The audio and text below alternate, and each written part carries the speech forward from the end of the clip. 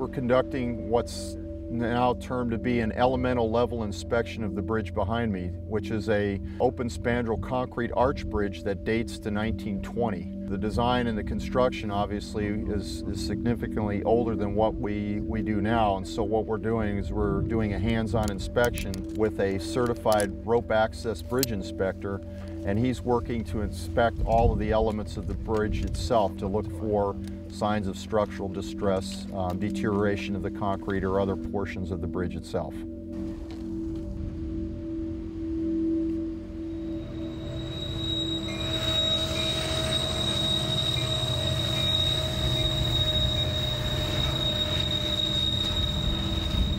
My name is Spencer Tucker. I'm with HDR. I'm a bridge inspector and bridge engineer.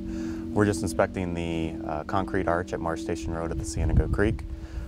It's an annual inspection for this bridge, and we're just out here making sure that the condition of the bridge is what we expect and it hasn't deteriorated further in the last year.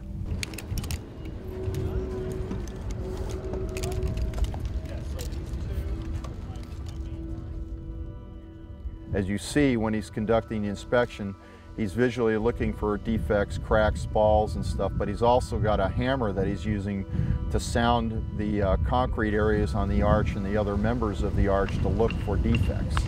Spencer, what are you going to check first? The arch rib?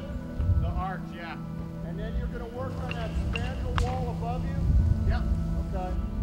The bridge, historically, the road on top of the bridge is what connected Tucson to points going east, Benson and Wilcox, prior to Interstate 10 going in. So the bridge early in its history saw significant vehicle usage, but because now Interstate 10 is in, most if not all of the truck traffic is on Interstate 10.